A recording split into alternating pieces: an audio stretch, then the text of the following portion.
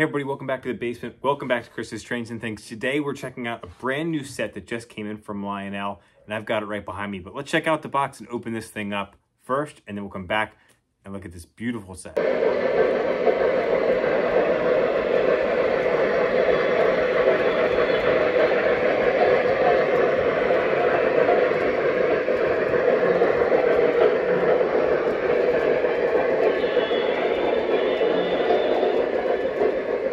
Hey guys, welcome back to Chris's Trains and Things. Today, we are going to be checking out one of the new sets that just arrived at dealers. It is the Cumberland Valley Wayfreight set, and this features one of the L1 Mikados. And the Mikados came in a couple months ago now, but whenever we get a full set to go along with an engine, typically it takes a little bit longer, but they're finally here. This is a really cool set. Now, I've got the box here. This is not mine. This is my buddy John's from the Lower Susquehanna Valley Model Railroad Club. Again, John dropped this off for us to check out together on the channel, and I want to show you the box because the box art is really neat on this set, but there's a lot of waste, and I think it's important that we highlight that. So let's go ahead and open this box up together. So it's a huge shipping box. If you open this up, the box art is really, really neat. So that's certainly cool that we're not just getting an orange box, which is kind of what sets used to come in more. Now they're kind of coming back with doing more of these box art sets, which is really cool. So we're going to get this out of the box and look inside and see, because this is an engine, 1, 2, 3, 4 cars. That's it. And look how big this box is. So let's see why it's taking up so much space. All right, so here we go. Here's the box. You can see we have the L1 Mikado 520. This is the one at the Railroad Museum of Pennsylvania, so highly collectible. It's got the Franklin Adams Apple box car, which is really nice, a flat car with trolley, a Navy Freight Sounds box car, and an N6B cabin car. But let's go ahead and open this up because there's lots of wasted space in this box, guys. I don't know what they were thinking. We could have had a whole other almost engine box here, but I mean, it's nice and organized and clean, but why is there so much foam? We all know that having a train collection makes it really difficult to have storage space. We've got a lot of things going on here. So the trolley is in a separate box, so that's how we see 6 boxes total. But my goodness, we could have fit that in here and cut the box. We could have cut all that out of this box. So let's go ahead. We're going to get this out, get this on the layout, and check this set out together. So after talking with some people, it turns out that the boxes are actually a predetermined size because they already have the geometry figured out for how many they can fit on the shipping container to bring them over from the manufacturer. So a little interesting tidbit on why the boxes are the sizes they are. They probably couldn't get this into the next smallest size, so they go with this size because that's where they have it figured out of how many they can actually get on the ship. So a huge box, beautiful art on that box, but lots of wasted space. And what do we get inside that? Well, we get this fantastic L1 Mikado from Lionel. This is old MTH tooling that Lionel purchased and then Lionelized. So they put whistle steam in it. They put legacy Bluetooth. They took away the drop plate that it had. They made the green a little bit too green and not as dark Brunswick. But you know what? It's still a fantastic model. And this is not the first L1 Mikado I have on my layout. I have another one that I had purchased. It was the single units, and the single units came out, I want to say it was August that they arrived, and then usually the sets always take a little bit longer because there's other additions to the set that maybe aren't done in production yet. But this is engine 520, and it's the one that's up at the Railroad Museum of Pennsylvania in Strasburg, so not too far from me. So it's pretty cool. So I actually did really want to add this to my collection, but I didn't want to buy the whole set. My buddy John from the Lower Susquehanna Valley Railroad Club, he purchased the whole set, big PRR guy, and he dropped it off so we could run it here on the layout and I could show all of you on the channel. So John, thanks again, buddy. Really appreciate it. And viewers, if you're appreciative of the things that John lets us run here on the channel, give him a shout out in the comment section. We'll put his handle here as well. He has a YouTube channel he posts some shorts on. Be sure to give John a follow so you can see all these great engines running on the club layout almost every weekend. So this is the Cumberland Valley Wayfreight set. And what comes in the set is what you see behind me and what you're going to see running. We have the L1 Mikado number 520, has the doghouse tender, which is really, really cool.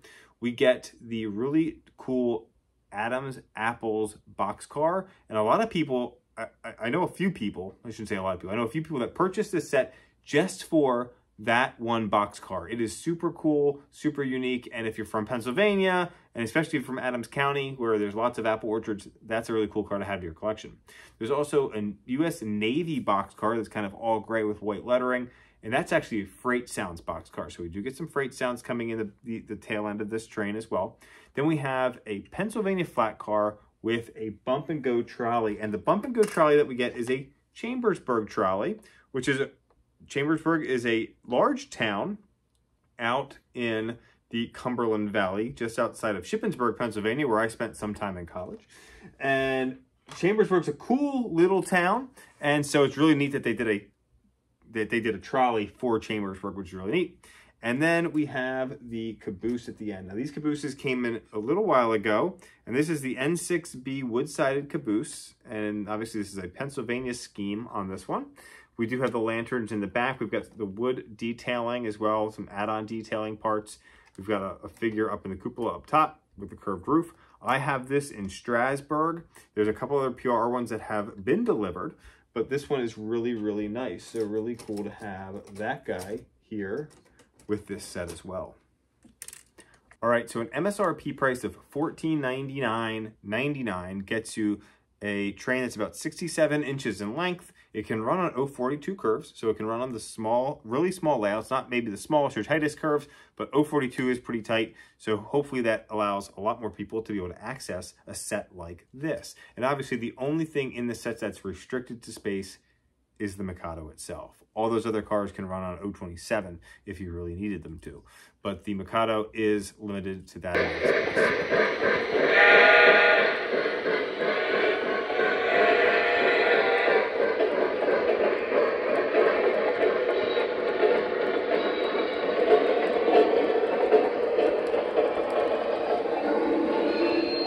Now, when I opened my Mikado up, we did have some gearing problems. I had purchased mine, and when we got it out of the box, it ran perfectly fine in forward. When I went to put it in reverse, when it was hauling some die-cast coal hoppers, it was locking up. We were having some gearing issues. Fortunately, I didn't get much of that on video before I sent it back, but I did mention at the end of my review for the initial Mikado from a few months ago. Now, I was replaced really quickly from Berkshire Station, and my new one works fine. However, it turns out that I was not alone in having those issues. Some of the other Mikados have been plagued by gearbox issues, which is devastating to hear. There were gearbox issues with the K4s years ago, and hoping that, you know, the MTH gearbox would have held up, and apparently they must have changed something, that there's some issues. Now, this one, fortunately, doesn't have any issues. It's been running really fine. It ran fine for John. It's been running fine for me. So we're going to be able to see it run around the layout. This does feature whistle steam on it as well, so we'll be able to see that as it goes around the layout. I'm not going to talk too much about the history of the L1. You can go check out my other review on that if you'd like to see that. But we're going to be running this one around the layout. And in fact, we'll send it around with the N6B cabin car a couple times, but then we're going to take that off and swap it out for the N8 caboose, which is the Crew Talk caboose that Lionel released in the 2023 Volume 1 catalogs.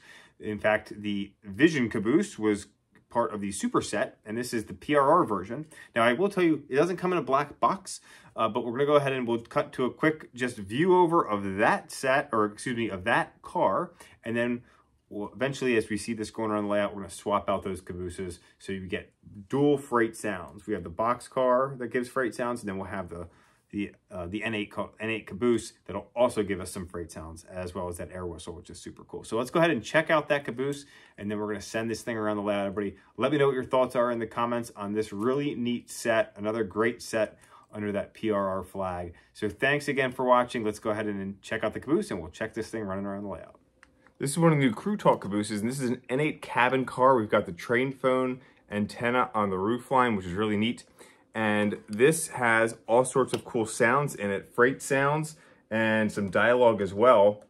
Now, these first were cataloged, there it goes, with the Vision Line superset. They had the Vision caboose, and that is just really a Vision caboose, not a Vision Line caboose, which is how a lot of people perceived these things to be. Now, they also cataloged this caboose as well, and another Pennsylvania N8 cabin car in the same fashion. They're not called Vision cabooses because it's not a Vision caboose. It is just a Freight Sounds Crew Talk caboose. And so I've got it programmed into my Legacy remote here as the Pennsylvania N8. I've got the IR track sensor This has an IR track sensor inside, so you can run it with your sensor track. But when we go to that, we've got a air whistle, which is pretty cool. And then we've got all the other controls that we would normally have with like a Station Sounds diner. So we've got some crew talk. All our papers are in order. Yard boss says we're good down on the east end. Let's get rolling while I call for signals.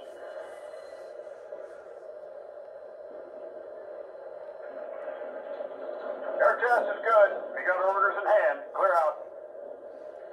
So some fun little dialogue there. It's gonna keep going. We're ready on the B end. We got to get moving if we're going to make schedule. You also have sounds as it moves. You smell something burning? Yeah, what is that? I hope we don't have a hot box. That'll slow us down.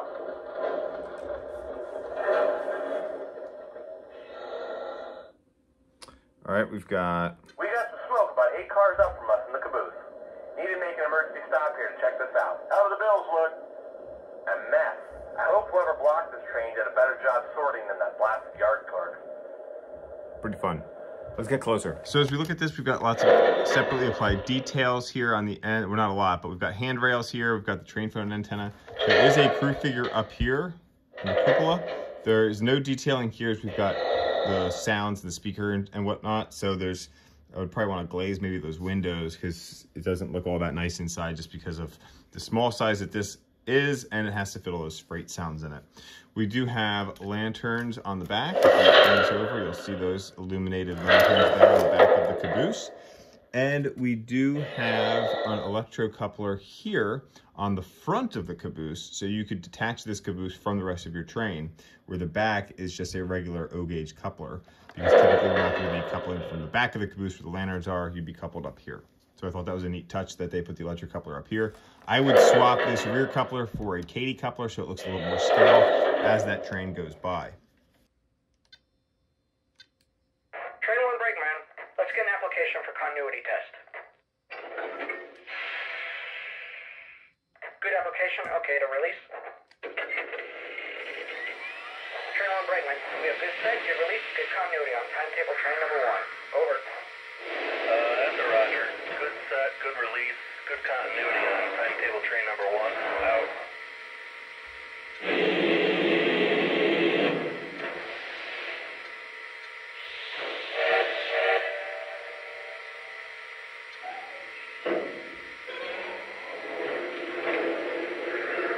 The water's full. Out.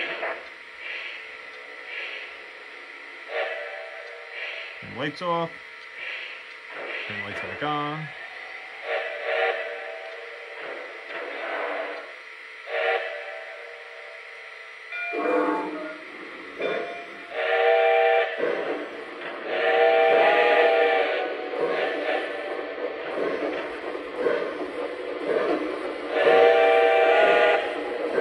Dispatcher, are we clear through the diamond? Over.